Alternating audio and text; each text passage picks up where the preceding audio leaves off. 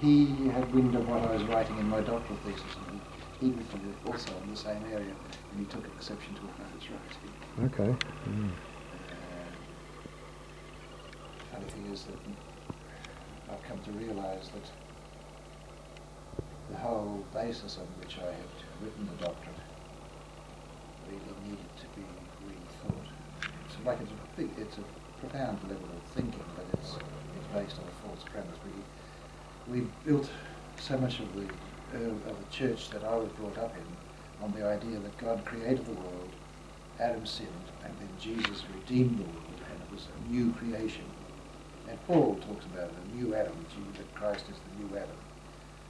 Whereas the point is, Christ is the completion of the first Adam, not a new Adam.